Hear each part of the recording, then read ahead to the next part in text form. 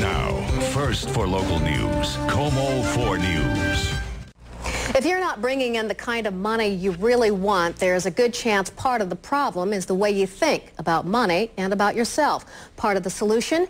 Change your thinking. And there's a new book out aimed at helping you do that. It's called Secrets of the Millionaire Mind, Mastering the Inner Game of Wealth by Harv Eker. And Harv is our guest today. He's traveling around doing seminars. He's the founder of one of the fastest growing success training companies in North America, and he stopped by this morning. Welcome. Thank you. Nice to see you.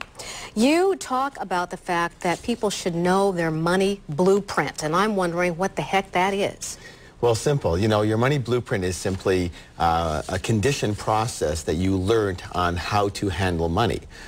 Basically, we learned by our verbal conditioning, our modeling, what we saw with our parents, and specific incidents that occurred. And then we take those conditionings on, and then we believe this is the way we do it, but it's actually the way it was given to us. So actually, all of us were pretty well taught how to do money, and unfortunately, by people who usually didn't have that much or who had a lot of issues around the stuff. And you are one of those people because you went from having nothing to having quite a bit in just 2.5 years. Tell us more about your background. Well, actually, you know, my parents came from Europe. They came with basically nothing, no suitcases even. And so money was very important in our family. And so I learned that money was survival. So I just wanted to be a millionaire. I didn't want to be an astronaut or baseball. I just wanted to be a millionaire. And but you know what? It wasn't working. No matter what I did, this didn't work.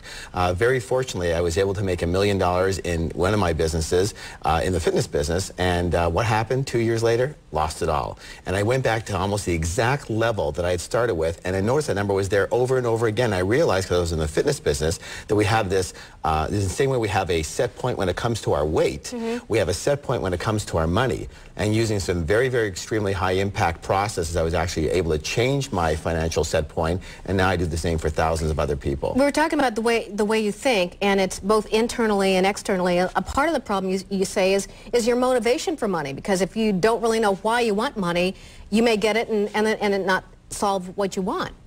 Absolutely. It depends on why you want your money, but a lot of people, they'll go for money, but they won't have happiness with it. Of course, you have to have both, because their root of money is fear or proving themselves or anger, rebelling against something that they may have grown up poor, and they go, I'll get even, I'll show them. Exactly right. And that never makes you happy. So you got to have both. Right. Now, you said something else that I really like. Rich people are bigger than their problems, and poor people are smaller than their problems, and that has a lot to do with the equation of how successful you can be financially. Absolutely. It's how you respond to things. You know, if you have a problem in front of you, if that's a big problem to you, then you must be a small person right now. It's very simple. You know, you have to be able to take things in stride. The bigger you get, the more responsibilities you have. You have to be able to take those things and handle those things. You know, as you get larger, people take shots at you and whatever it is, you have to be able to own that and say, I can handle this too. So it's not about the size of the problem ever. It's always about the size of you, and it always comes back to you, because you are the root. You are the container for your wealth. And you say these things really work if people apply these principles. We have 250,000 people that we've taught, and it's,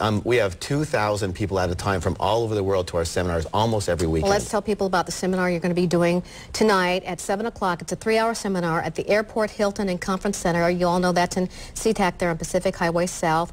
And the book again, Secrets of a Millionaire Mind by Harv Eker.